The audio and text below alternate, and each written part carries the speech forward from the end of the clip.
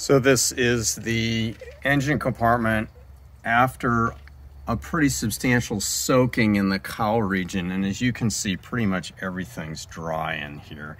I don't think any significant water is coming like through the sides of the hood or up in here. I believe it's all going back out through the side there.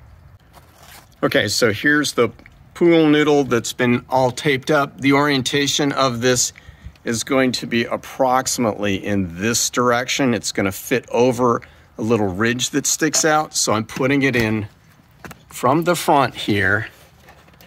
You can see it right there.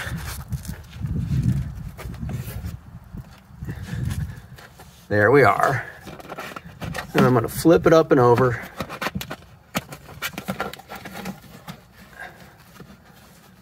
And hopefully it will fit over that little ridge. Maybe not. There I am, I'm over the ridge. Now I just gotta find the opening. There we go.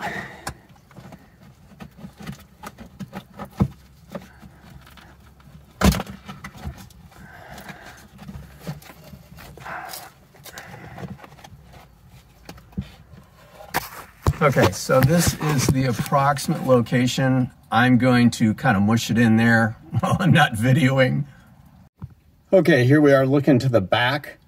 That pool noodle wrapped in the HVAC tape is horizontal to the car. So it's angled side to side and you're looking backwards. All right, and this is the orientation from the front. So something like that. Okay, water test number 2.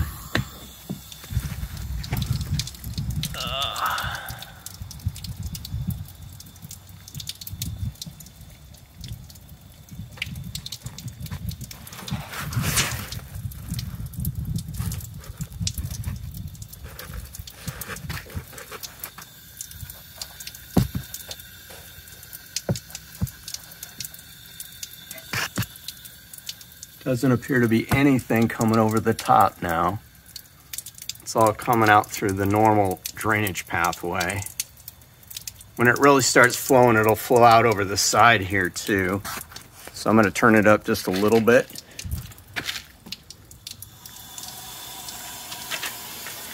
There we go. It's coming out the side. Still out of the primary hole that it drains out of. And this is still looking pretty dry up here. This is immediately after letting the water run.